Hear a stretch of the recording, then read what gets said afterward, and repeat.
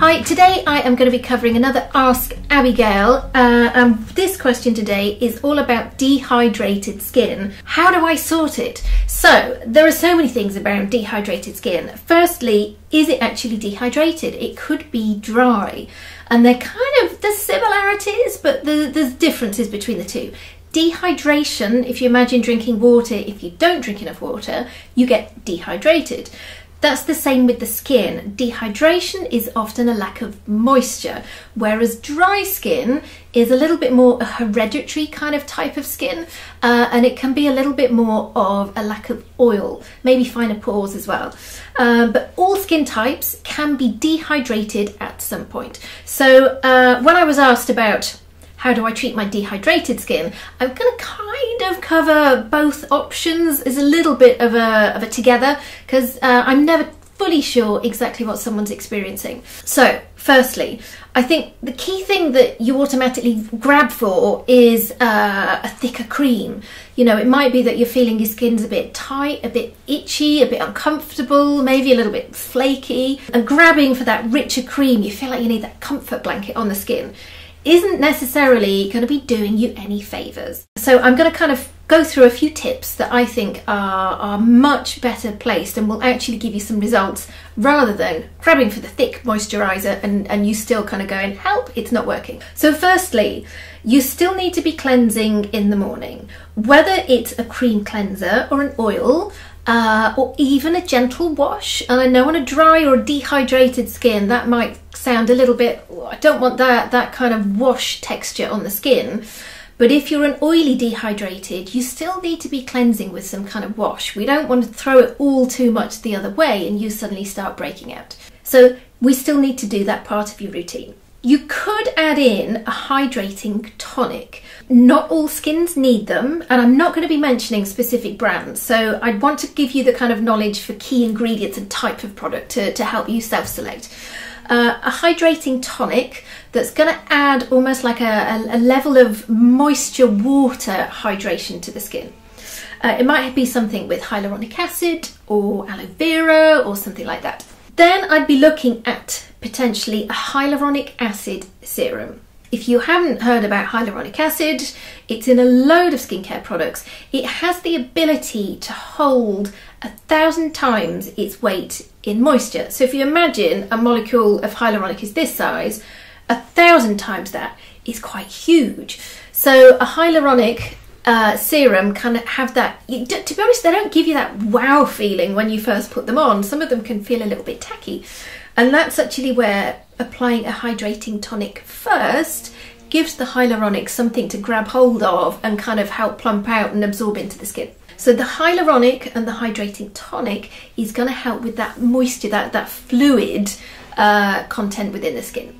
Then your moisturisers, absolutely 100%.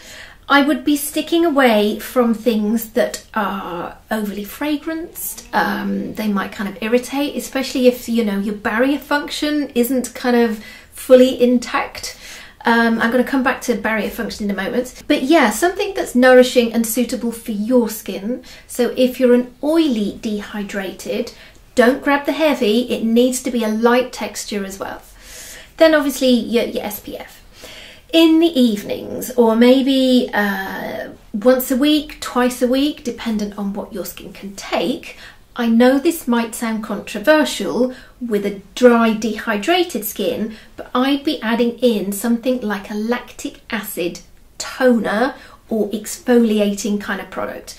A lactic molecule will exfoliate, but it also has the ability to boost your own moisture levels within the skin. So it's going to brighten, get rid of some of maybe the dry, dead skin cells, boost your moisture inside, so then your hydrating serums that you're going to put on top are going to be able to work more efficiently as well. So those are probably a few key things with your home care, instead of grabbing for the rich product, that you might find helpful. In the evening, this is going to sound very controversial, because a lot of skincare ranges that we've all been brought up with, they all have heavy night creams. I don't like heavy night creams. I don't think they're needed. I haven't personally used them on my skin or advised any of my clients to use a heavy night cream for years and years.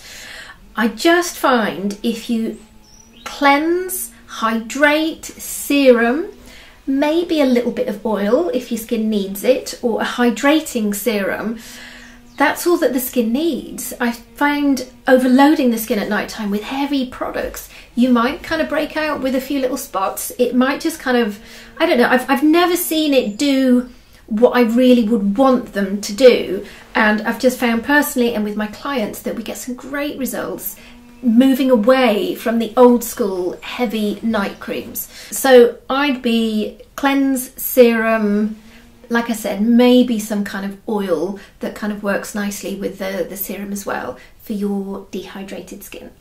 You might once a week want to do a mask or not. That's totally up to you. The other thing is the internal side of it. I'd be avoiding your sugary drinks, your caffeines and all of those kind of things. They're not going to be doing you any favours anyway. But if you're really kind of experiencing and suffering from a dry skin, I'd be upping your oil content and fluid content within your diet. So your caffeines and things like that, and that's including black tea, is a diuretic. So you might be thinking, I'm only having 1 coffee, or I'm only having 2 cups of black tea. Actually, they're kind of, you know, almost sapping your body from water. Your herbal teas are great, you know, obviously water, that kind of thing, to help hold fluid inside the body. Supplements, you can take hyaluronic as a supplement. It's actually one of the skincare ingredients that I do quite like as a take supplement.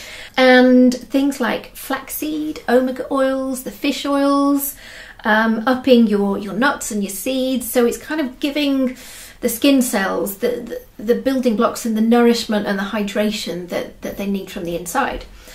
Another interesting supplement and skin ingredient are ceramides. So ceramides, unlike an oil, if you imagine you've got skin cells and they're all built up like a wall, they're kind of like the bricks in the wall. Ceramides can hydrate the spaces, the glue in between the cells. So A, it's going to make the skin more comfortable, B, it's going to kind of plump out and hydrate, but it all just kind of keeps stuff together better. So that's another ingredient you might be kind of interested in having a look at as well.